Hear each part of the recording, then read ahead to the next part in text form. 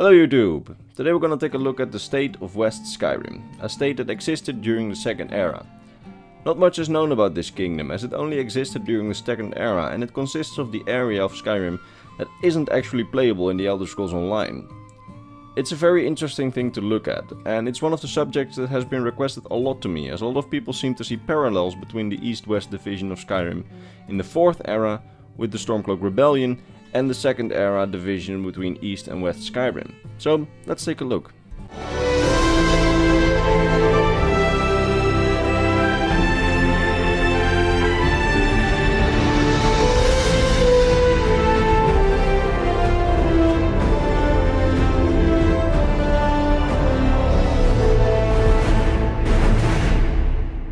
So traditionally Skyrim is divided in holds. However, there has always been a division between the eastern holds, the old holds, and in essence the more traditional holds, and the western holds, which were claimed by the Nords only later and whose population is less traditional and in a way more progressive. Now, in general, Skyrim has usually been a unified whole, east and west working together as one towards a Nordic kingdom, or a unified Imperial province of Skyrim. Now, while we see this division in the 4th Era with West Skyrim remaining under Imperial control at the start of the game and East Skyrim being held by the conservative Nordic Stormcloaks, we have also seen this division earlier in history, during the 2nd Era, when East and West Skyrim were fully independent kingdoms, with their own kings for a short time. The East was governed from the city of Windhelm and the West was governed from the city of Solitude. This division in the 2nd Era came after the assassination of Emperor Reman Cyrodiil III. During his assassination, the conspirators made sure to also kill his allies and loyal friends all across Tamriel. Among those killed was the then High King of Skyrim, High King Logrolf. Now, this sparked the province of Skyrim to erupt in chaos pretty quickly, as High King Logrolf, with the rest of his government, had appointed his daughter Freydis to be appointed to the position of High King. Or High Queen in her case. However, the particular situation of assassination had led the Jarls of Skyrim rather to call the Moot together, so the Moot of Jarls.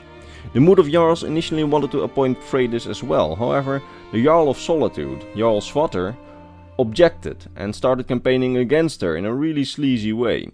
He started to say that Freydis may be an illegitimate daughter of late King Logrolf, and that he should instead be chosen High King himself. So this kinda worked. After his claim, the Moot of Jarls got very much split on the matter, so split that they were both crowned High King and Queen. Svater in Solitude and Freydis in Windhelm.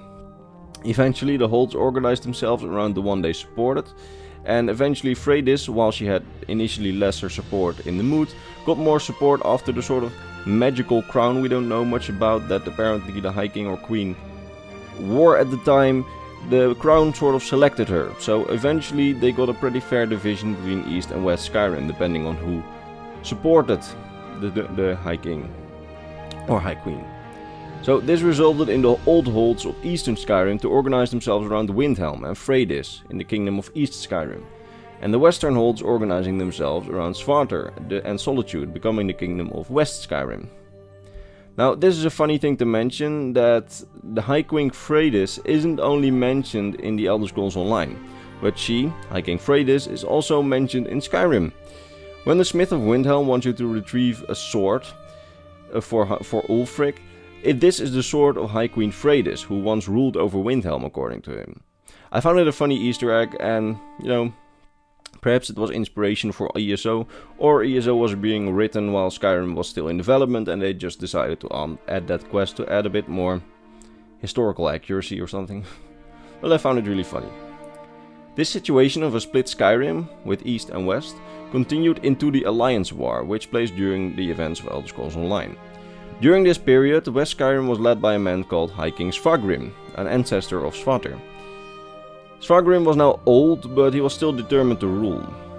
And when Eastern Skyrim got attacked by the snow demons from Akavir, along with Morrowind, East decided to ally with Morrowind against the invaders.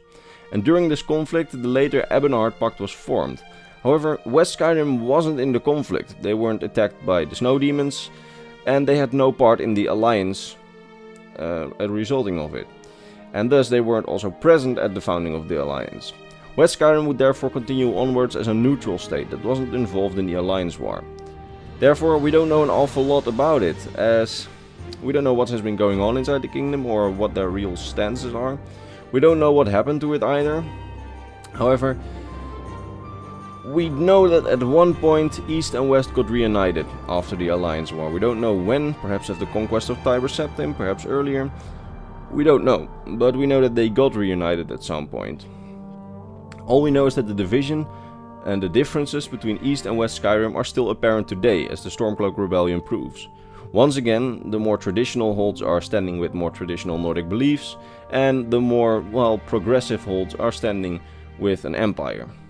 So, yeah, that's basically all we know about the division between East and West in ESO. Now, let me know what you think. Do you think that this is a situation that's comparable to the Skyrim Civil War?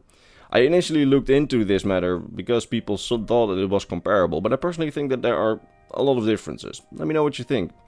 With that said, if you liked the video, like, subscribe, those things, you know, the usual. If you want contact with me, you know, there's my Discord and Instagram in the description. If you want to support me in a more personal way, there's of course my Patreon. And with that said, I will make an end to this short video. I will see